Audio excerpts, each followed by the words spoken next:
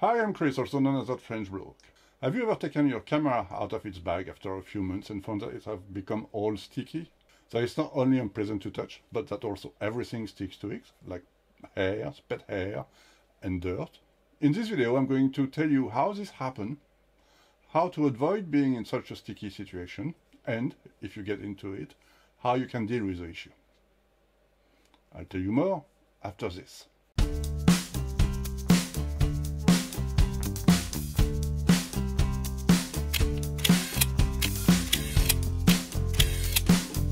This has been happening since the end of the 80s. Camera makers started to use some rubbery coating to improve the feel of their cameras and also to make them easier to hold.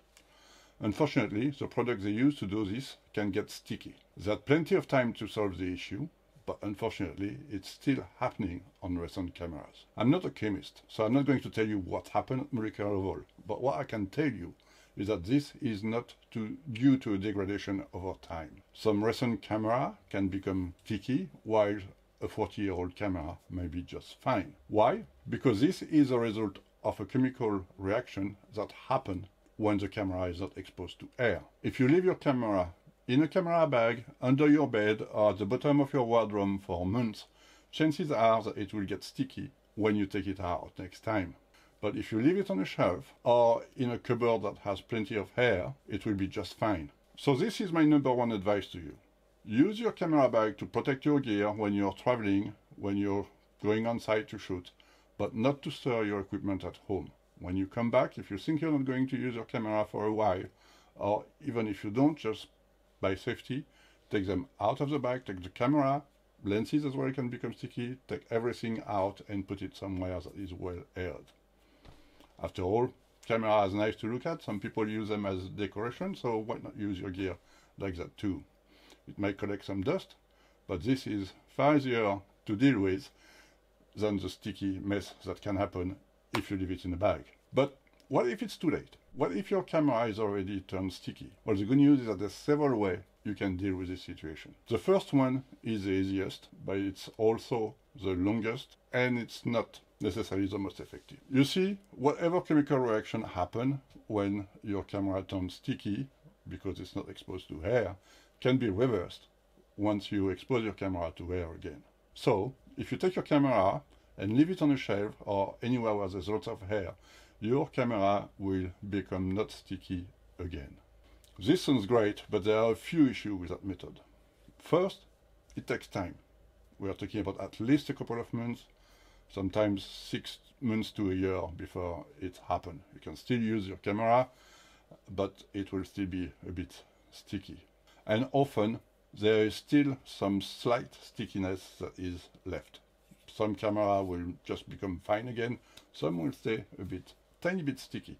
Not so bad, but you will remember what happened to it. And the second issue is that even if your camera is fine after a few months, it's not sticking at all, it will still not look brand new. The glue that forms on the top of the camera, it will still be there, it will just be hardened and it will not stick anymore, but it won't look that good. There is a better solution. You can use some chemical product to remove the gooey mess on your camera. I've tried in the past using products like this one that are sold to remove label and stickers. While they work very well to do this, they are not that effective in removing the glue from your camera. It takes lots of time and lots of hard work to do so, and often you're still left with something that is slightly sticky. No, what you want to use is a product like this one.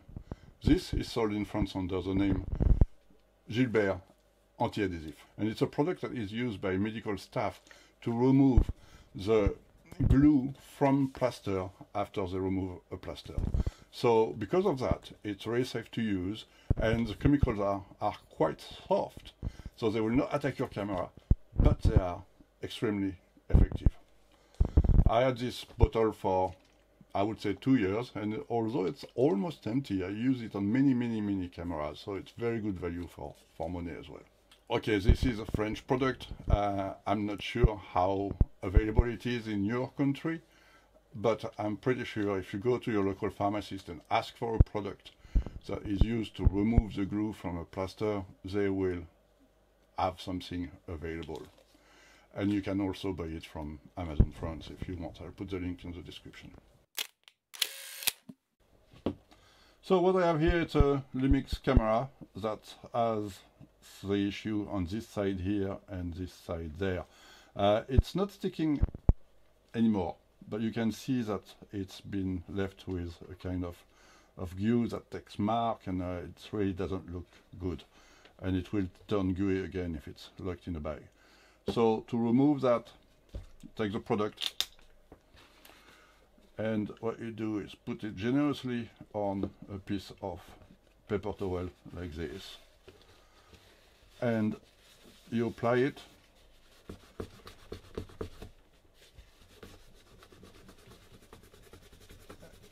and you rub it well into place. And as you can see, I hope you can see it, but the glue is transferring onto the paper.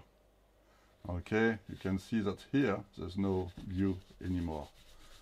Okay, it's all good there, it's back, it's dirty, it's not nice to do, but it is incredibly effective.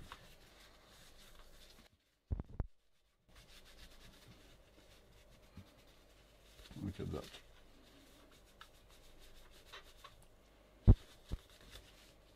Okay. I need some more product now.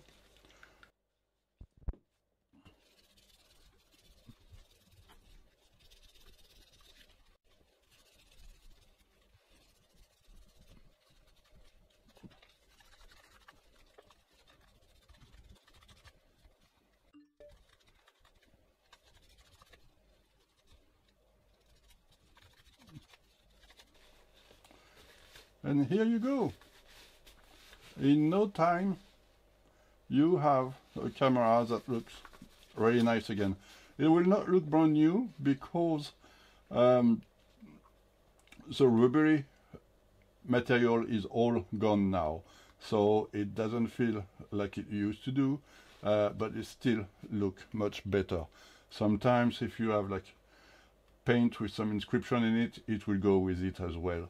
I mean, this problem is very common on, for example, the Nikon F90, and if you, on the back of it, if you do it on the back of a Nikon F90, it will remove all the inscriptions that are at the back. It will remove also all the rubbery material, and you will be left with a nice and shiny back, which is not the original one, but it's still better than a gooey mess. As you've seen, once you know which product works, it's very easy to get rid of the issue. This product costs less than 10 euros, and you can use it for many cameras. So it's cheap and it's easy, so don't hesitate doing it. You will not regret it. That's it for today. I hope you liked the video. If you did, please press the like button, subscribe to my channel, and I will see you next time.